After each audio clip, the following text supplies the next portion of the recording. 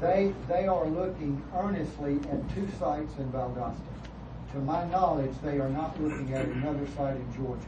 I asked that question today, and you can imagine I was not given an answer. I do believe that they're looking at one other state. But working with the company and working with the site selection consultant, I believe we're in the primary position. Alan, let's go back and talk a little about the work with the chamber in terms of forging a stronger partnership. We got that language several times. What are we doing specifically to enhance that partnership? What we have done is we started this dialogue about 6 months ago with the chamber, maybe even a little longer than that. What we have done to date is we have brought on board our synchronous tool, and this is a tool that we'll use for tracking our existing industry visits, identifying issues, identifying opportunities. So that we brought that tool on board, and we've done the initial training for our staff, us here in the authority. We're also training chamber staff on that. So they're in that process. We have then taken the archive data that we had on our existing industry and the archive data that the chamber had on existing industries and businesses, and we've loaded that into the synchronous system. So that's the first concrete specific that we've done.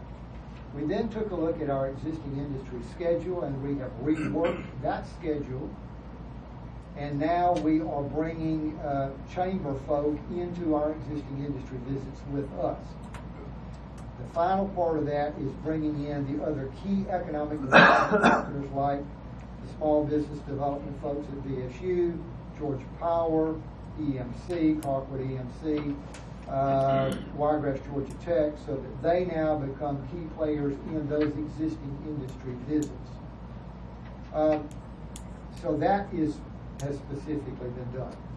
We've also, to the point that we'll have some conversations later this week with the chamber leadership about the mission and about the role, because we'll have some specific language for that and the structure that we will use to pull this process together.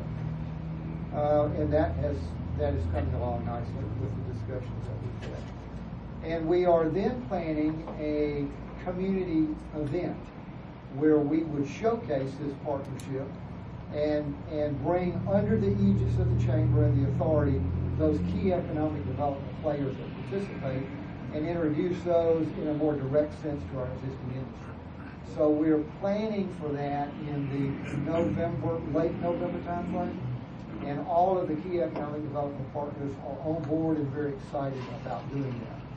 One of the things that we want to make sure we do, and we've looked at previous programs that the chambers hosted, like ballet, and we wanted to take the good parts of that, and then we wanted to see where we could make some improvements, and we're certainly doing that.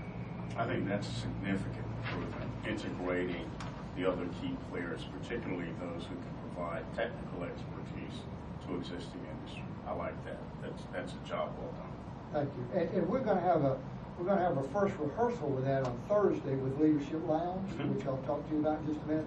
All those folks are coming together for the initial pitch to this Leadership Lowndes class on, here I am, this is my organization, and this is what we do for economic development in the community. Thank you.